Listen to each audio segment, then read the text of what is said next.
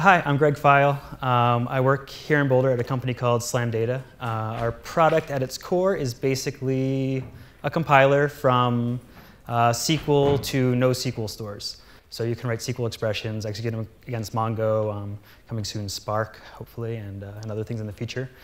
So I work on this compiler. I've been working on compilers for a decade or so, various companies, various languages. And yeah, so it's something I do a lot.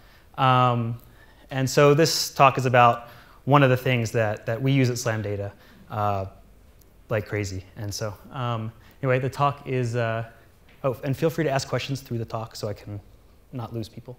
So yeah, this is recursion, where FP hits bottom. You might not know that symbol or that it's called bottom. I have one of these things. Bottom is the type that has no values. It's used to represent things like exceptions. Put this guy on. Okay. Things like exceptions, and FP has kind of solved that by reifying exceptions into values. Right? You have an either type where you have an exception on the left and the value you care about on the right. Exhaustivity, which is actually just the last talk, was about pattern matching and that kind of checking.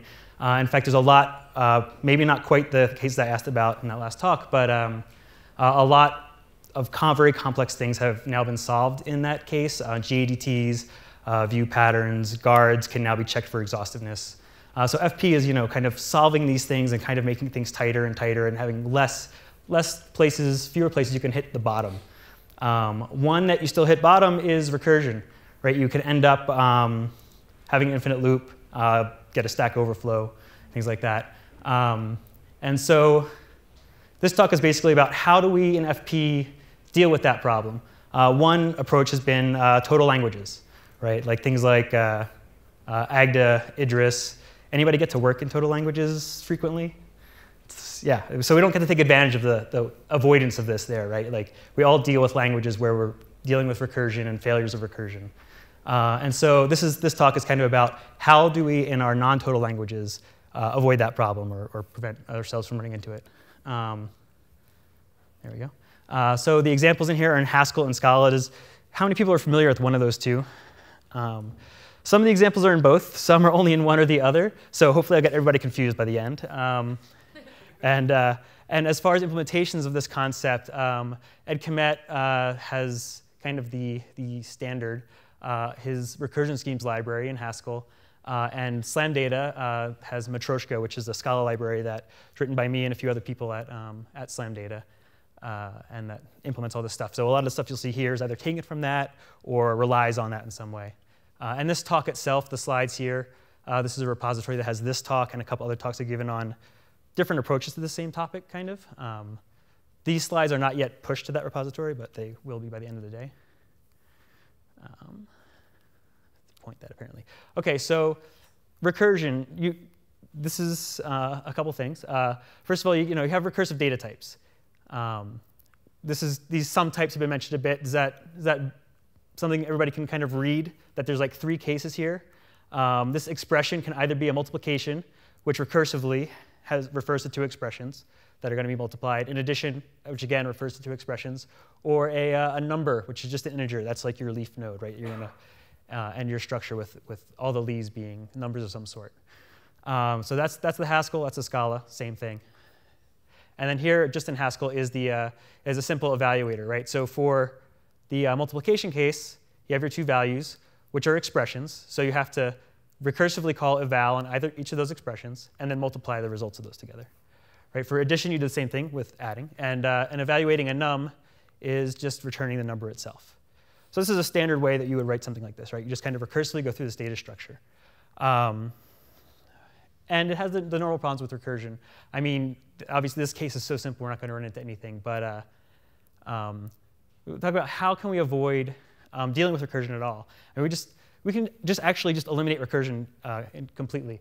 But before we get to that, we'll try to separate the things that we want to do in our language or in our program from recursion. So we'll still have recursion, but we don't actually have to think about it ourselves or implement it. We rely on other stuff like this recursion schemes library to provide recursion for us. And so the first thing we do to get rid of our recursion is to modify our data type. This converts it into a functor. And so what this has done is parameterize this data type now. So everywhere that it recursively had called or referred to expression before, it now just refers to that data type.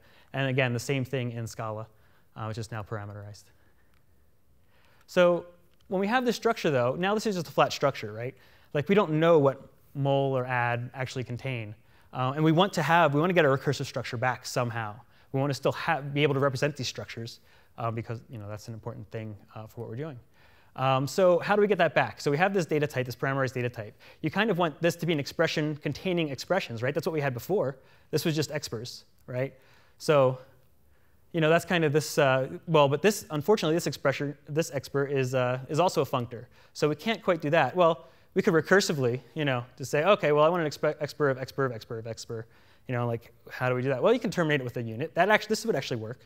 You could have expers up to 4 nodes deep. So you could just, define it as deep as you want it to be. But there's a nice data structure called fix that encapsulates this for us. So this is the type we'll write at the end, fix of exper. So fix is a type that takes a functor. It's a little bit clearer in the Scala, actually, where you can see that this f takes some parameter. So fix takes a function, or a type of one parameter, as opposed to a first-order type, which you see all the time. So this is a higher-kinded type. And so what fix is, it basically says that a fixed value is whatever your functor is. So exper is the case that we've been using here, where all the a's are replaced by fix of exper. So as you kind of walk through your structure, this fixed type is giving you back your recursion by saying, like, oh, OK, you got to the next step. Now I'm holding it again. And so this is simple. This pulls it away from our code. We don't have to deal with the recursion there anymore. But now it's handled by this one type you can use anywhere you were using recursion before directly. So we've kind of abstracted recursion away, pulled it into one piece of code that like this does the recursion. We don't have to do it anymore. But now our eval looks a little weird because now we have this fix of exper. So we have to like pattern match saying like, oh, well, it's a fix containing mul of whatever and fix containing add. So this is pretty weird, right? This just made things worse. Why would we ever want to do this? And this part looks the same. We recursively call down and just have to pattern match a little bit more complexly than we did before. So is that a reasonable trade-off to like pull out that recursion but then have to deal with this stuff? We actually would not end up writing it this way. What we use is something called an algebra.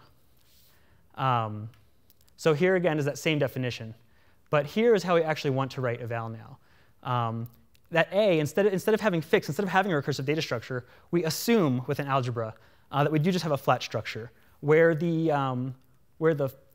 parameterized parts are replaced with the type that we're trying to get to, right? So back a few slides here. So this is exper int, so it's a mul of 2 ints, an add of 2 ints, and well, num doesn't have a parameter, it's just an int. So now that we're back here, so this is a mul of 2 ints. We don't have to do any recursion anymore. When we define eval this way, we just do multiplication on its parameters. We just do addition on its parameters, and we just pull the int out of the leaf node. So this is nice. Like this simplified things, right? So now we don't have to do a recursion ourselves on this thing. But this eval only operates on a flat exper, right? It doesn't deal with our recursion.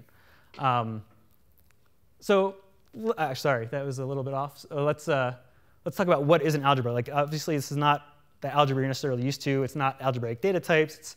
It's a little odd. This is what's called an F algebra. An F algebra is a structure that contains a functor called the signature and the carrier, which is this type you're using. And it's really just anything of this shape, right? So this is exper of int to int in the case that we were just talking about in that eval. And so these algebras are something that we use a lot in recursion schemes. All of our recursive stuff is replaced by this kind of structure. There's generalizations of it that have slightly different shapes. This is the kind of simplest case of an algebra. And again, this algebra, here, we'll look at an expression. This is a nice, simple expression, right? This is nice and clear. Thankfully, when you're writing code, you never actually write this kind of stuff because you use it in tests sometimes, but then you write nice helpers that avoid all the noise that's in here, because you see there's like fixes at every stage of the way, and it's crazy. So we're just going to ignore the fixes. So we have like nicer expressions that it's equivalent to this nice little arithmetic expression here, right? So the way an algebra works, what you want to do with an algebra is take an expression like this and apply it in such a way that you fold it down to whatever your result is, right? So we wanted to get this down to an int with our eval. And so the way we would do that with the arithmetic expression is you start with your deepest structures, right? You first have to like add up this 2 and 3 and this 5 times 6 before you can do the rest of the operations on there. And so we add those up, we get 5. We multiply those, we get 30. Now we have this structure, right? And so then we apply each part of that structure. We get 20 and 37. And then we apply the final layer, and we get 57. This is how an algebra works. You basically apply that simple flat rule at the deepest layer, right? Get a intermediate value there, right? And apply that recursively from those leaves, going all the way back up, folding as you go till you have a single value. And here's that same eval definition from earlier, this time in Scala. But basically, this is what this is. These things are saying the same thing, or this is the rules used to evaluate this, which is basically, if we see an add node, we just add those numbers together. If we see a mul, t shouldn't be there. If we see a mul node, we multiply those numbers together, and otherwise we just pull the number out. And again, so this is that same flat algebra, but we have to have something that handles the recursion part of applying it to the deepest nodes and then pulling ourselves up and folding all the way down. And that's called a catamorphism. This is phi here, right? It doesn't matter. That's just the common symbol for an algebra. So this just refers to a function that has this shape. And this is the same algebra we talked about before, the functor of some a to a. And so what a kata does is it takes an algebra, this guy, and a recursive data structure, and applies that algebra to the recursive data structure, folding it down to the single result you care about. And what it does here is it basically f maps over your structure. So as you can see, f has to be a functor, but almost everything is. So you map over that structure, applying kata recursively, and then at the end you apply it to this level. So you go all the way down to the leaves first, and then apply it to the deepest node and apply it on your way back up. So you do nothing on your way to the leaves, and then apply this algebra on the way back up. So now we've gotten back basically our structure where we don't have to define data types that have recursion, and we don't have to define functions that have recursion. Those have been basically pushed off into fix and kata. Now those are still recursive things, right? They still do recursion, but we just don't have to think about it. We don't have to worry about that. It makes things a lot. It's easier to think about a lot of your data structures when you only have to think about what's happening at this one layer, as opposed to the complexities of dealing with recursive structure. So this is actually a generalization of something that you're probably familiar with, fold right. So here's Haskell, and here's Scala again. And so fold R and Haskell, it takes, in the case of a list is really two different types, right? It's either a nil or it's a cons. And so in the case of nil, it's just 0, right? So this is just summing this list. So in the case of nil, you have 0. And in the case of a cons, it basically sums the two values. Now, the way list is defined is a little bit different. I actually have this is the list turned into a functor, or well, turned into a pattern functor, which is what this kind of recursive data type is. So because normally, list, the cons of list refers to list, right? But we've actually turned that, again, flattening it, we've turned that into another parameter. And so we get the standard list type, we have this is isomorphic to this fixed list f of a. So this is some list of ints or whatever. And so this fold R is defined this way. Oh, it didn't quite fit on the screen. It has just the two cases. So if it's a cons, then we just apply the f, and otherwise we apply the z. And so our kata, which is used here, is basically fold R generalized to any recursive data type, list being one example. So with all these structures, there's a common thing in functional programming, or at least in category theory, is duals. So for all these things, there's the opposite, basically. There are coalgebras. So whereas an algebra takes something, some collection of these A's and somehow combines them into a single A coalgebra takes an A and expands it, somehow breaks it down into pieces. And so you end up with a functor. So one example of a coalgebra would be like, say, this factor function, which very simply just pulls out any multiples of 2, right? So basically is like pulling out 2's from this number. So again, a little bit off the screen. Didn't quite make it small enough. But in the case here, you would apply this thing to the int 48, and you would get 2 mol 24. And then it would, again, recursively apply it to the numbers you get as a result there. And then you get 2 times 2 times 12, 2 times 2 times 2 times 6. So you can see it's kind of the opposite of what we're doing with algebras. Algebras were allowing us to take some complicated recursive structure and collapse them down into one value. This coalgebra is the opposite. It takes a value and expands it into some recursive structure. And along with that are unfolds, which is how you apply those algebra or those coalgebras. And so this is what handles doing the turning, applying it to each node, and as you expand that one, then looking at the pieces and seeing if those can be broken down further and those can be broken down further until it gets to the end. And so you basically have now, from your coalgebra, turned some value into a recursive structure. And there's parallels here. This is psi. Again, it just is the common symbol for coalgebra. The parallels between ana and kata, these are duals of each other. The unfold is anamorphism, and the fold is katamorphism.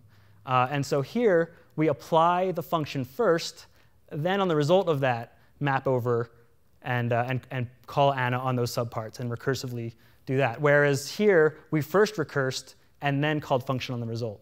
So there's again, this dual thing. They kind of do the opposite thing. This one applies the function and then recurses, and this one recurses and applies the function.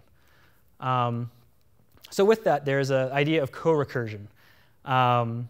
Before we get to co-recursion, we have to talk about the problem with fix, which was a nice simple data type that did this. The problem is it still has recursion in it. We actually want to get rid of recursion. We don't have recursion in our programs. At Slam Data, we actually, recursion is a code smell. Like we see it, we turn things into these algebras and use folds on them. So there's an alternative data type that a little bit more restrictive, but models recursive data structures called mu. And you can see mu here actually just takes an algebra.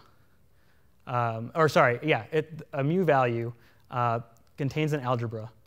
And so you apply that to, so you apply it to the fixed type here, right? So this is the carried thing, where you would have some fixed value, and you apply the fixed value here, and it would fold down, and you get your A from there. And so this is not defined recursively, right? Mu never refers to mu. It only does basically one layer of folding at a time. You kind of have built up, by building a recursive data structure, you build up some amount of potential energy that mu then lets you use up and use this limited form of recursion.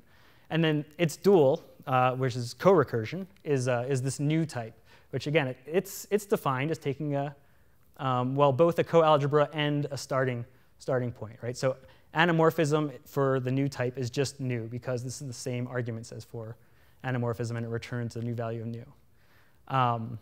And so with co-recursion, you can do so a common case where people are like, oh, but sure, you can get rid of a lot of recursion, but I still need recursion because I do event loops or things like that. So co-recursion is what deals with that. It deals with potentially infinite things that you want to treat in a more principled way, kind of. So what co-recursion requires is kind of this idea of productivity, whereas at each step, you've produced some new value that then maybe will keep going on, and maybe forever. And so laziness helps with that. You only, say, you don't immediately generate this infinite list of things or whatever. You can only generate for each step that's been done. You can do one more step, basically. And this is how, so using co-recursion is how you would model things like event loops in a total language. You still have this guarantee. It's not, it's called a guarantee of termination, but it's not quite termination. It's productivity. But yeah, so anyway, you can still eliminate recursion. You can see this is, again, not defined recursively. This is the type of the result. But it's not defined recursively, but you can still use it to implement event loops and infinite loops, good infinite loops, as opposed to the problematic infinite loops where you just forgot to decrement something as you went. So what was all this for? We eliminated recursion, so maybe we eliminated some of those problems. But it turns out once you have this kind of structure, there's lots of neat things you can do. One thing is kind of deferring the decision if you want data or co-data. most languages don't distinguish between this. In something like Haskell, you just actually have code data all the time, right? Like if you see there's a common issues of just like making a list of ones, but since it's lazy, like it can be an infinite list. You can just take 1,000 of them if you want 1,000 ones or whatever. So every data structure in Haskell, because of its laziness, is actually code data and not a normal recursive data structure, which is why like it's a bad idea to do some operations on lists that you think it's like, oh, I can apply it to a list. Well, it's like, well, that's actually, that list might be infinite for all we know. So anyway, in Idris, you distinguish between those two things by saying, oh, I want data, or I want code data, which is potentially infinite. Now you look at these things, and they're basically identical. The only thing that's different is like the names, and the recursive things refer to the appropriate names. So why define them twice? You have to define each type class for each of these things twice. You have to define lots of things twice. So you could pull out the functor, define one set of type classes, and then at the point of use, you can determine if you want to use it in a way that is recursive or co-recursive. You defer that decision. Let the person who's using your types or whatever decide how they want to use them, as opposed to making that decision for them. And these things are very general. Once you have a type in this kind of structure, there's various kinds of transformations you can do and that will apply to any recursive type. You don't have to redefine your functions for different styles of trees or things like that. You define them once, and it doesn't matter what kind of shape your ADT or your data structure has, these functions will work across any of them. They're compositional. So coproducts is going to be talked about a little later today at 4 o'clock by Patrick Thompson. So I am not going to talk about those at all. But so now that you have this expr, right? So we talked about this expr is now a functor, and fix gives you a recursive data structure. So you have something like this, right? Where you have these nested nodes. But since this is a functor, you can do some other things with it. You can, instead of using fix, use cofree, which is basically a way of adding arbitrary annotations or metadata to your structure at every node. So at each node of this thing, we now say we want to have an int on that node. So this is just like, say, depth of the tree. So for the root node, it's depth 0, and then like for each of these nodes, it's depth 1. But you can use this in type checking a lot. I work in compilers, so that's a problem I run into, where you want to annotate types on all of your things. And so when you have your recursive, your AST being a functor, you can add these types you can add the type annotations and then other annotations. As you go through the process, you can say, oh, here I want type annotations, here I want some other annotation. I don't have to define some new parallel data structure that matches my recursive data structure. I can just say, like, oh, in this case I want ints, in this case I want types, things like that. So you have that kind of flexibility. There are transformations so I mentioned before there's different kinds of algebras. These generalized algebras are one where this W is an arbitrary comonad, and the dual of this is an arbitrary monad. So this is probably easier to, actually, I typed that wrong. But the comonad is nice because the monadic generalized algebra, coalgebra stuff is nice because you can do things like error handling and stuff in your algebras. This algebra here, so normally when you fold it down, right, you get like you're going over your structure and you fold it down to a single value. Right? So what this attribute function does is it takes an algebra that has that shape, and it turns into an algebra over cofree, which, as I just mentioned, allows you to annotate, right, with arbitrary stuff. So what this does is it now maintains your original tree and shows you the result for each node of that tree of applying that algebra. So you don't have to like keep track of any of that yourself when you're defining it. You just define your simple fold or your simple algebra for like the simple case, and then this transforms it into an algebra that maintains your structure and gives you the annotation. So again, it's more stuff you don't have to write each time. Anyway, there's lots of different ways to transform your algebras so that they fit together in different ways. This approach actually can really help with efficiency, believe it or not. So when you do transformations on a normal data structure, they generally apply things either going toward the leaves or going toward the root. And like that's what our anamorphism and catamorphism do. And then you've wasted half of this traversal, basically. You've just kept popping down or popping back up, and only on the one side did you do any work. Now, granted, you get around this in compilers by writing a more monolithic style, where you try to combine all these passes into one pass and get something you can't maintain. Right? So writing in this style allows you to decompose these things a lot, and then what you can do is after the fact, say you want to compose them again. So a hilomorphism. So these two things are the same. This is do an anamorphism, apply some function on the way down, and it's like, okay, good, now I have some new data structure. Okay, now do a catamorphism, applying, doing another thing. So a hylomorphism composes those in such a way that you do it in one pass. As you're going toward the leaves, you apply your anamorphism. And on your way back, building the structure back up, or popping back out, you're applying the catamorphism. And so you've now done two operations in one pass. You got to define them distinctly. You don't have to, there's no coupling between those operations. And you've just composed them here in a way that allows you to put that together. There's a lot of other ways. This one is kind of complicated. As I mentioned before, the attribute, it turns a simple algebra into one that attributes your structure with co-free. But you don't want to build up this intermediate structure again. Like we want to avoid having multiple distinct passes and like building up structure, and throwing them away in between. And so there's what's called a zygomorphism, where what you can, I guess this should have been BU infer type, but a zygomorphism actually runs two algebras at the same time. It runs one algebra, gets a value for it, and then gives that value to the second algebra. So this algebra here has a slightly different shape to it. It's expecting some other value. It doesn't know where that value came from, but we have a different algebra here, this infer type one, that gives us that value, that type, as we go.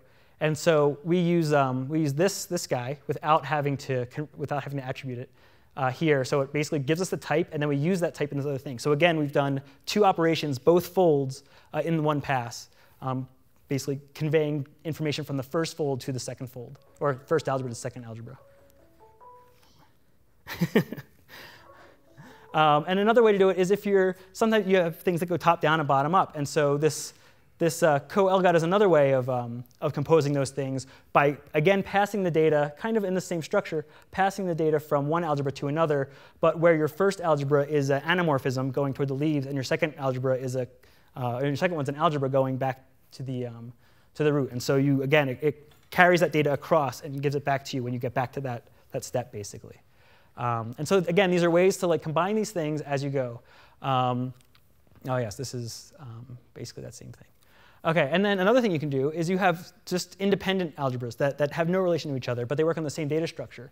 You can do them at the same time, right? So they're just zippable, right? There's a zip instance for algebras, things of this shape. And so when you can zip two different distinct algebras together, and now you have a single, so you give that to kata, and now you get both results, again, in one pass. And so you've run multiple things all at the same time in one pass, again, without building up intermediate data structures or holding on to anything. And this is the Scala version of that.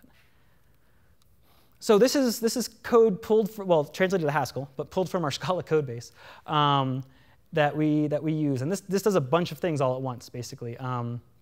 Here are 4 distinct algebras and co-algebras. I don't really have time, unfortunately, to go through them. But we do all this in one pass, basically. We've just defined 4 things completely distinct from each other, no coupling, that all collect different information for us or use that information in some other way. And this part gets a little nasty. Sometimes when you're putting the pieces back together, but it pulls it all away from where you defined your business logic, right? You've defined, like, I need to calculate this thing. I just have to think about that. I don't have to think about anything else unrelated to it.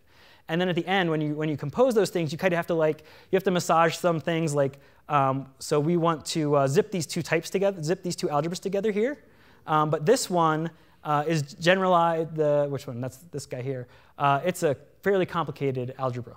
It has both a monad, it's a Kleisli algebra, and it also has this extra comonad on it. And so basically what we do here, this whole bit, turns this simple algebra, basic algebra, into the same shape as this, so that then they can be folded together. So we didn't have to add any complexity to the simpler algebra itself. We just say, like, oh yeah, transform it so that it matches this guy. You can ignore the information you don't need. And then zip them together. And then we turn it into an attributing one. And there's actually a line off the screen that composes those things together. So again, we're doing one thing on the way down and one thing on the way back up, or vice versa. I'm working on a programming language that bakes this in. There is no recursion in the programming language. I'm not going to talk about that now, but I will talk about it on SNEC as soon as I join. Again, there's the libraries and where this talk will be. Anybody have any questions?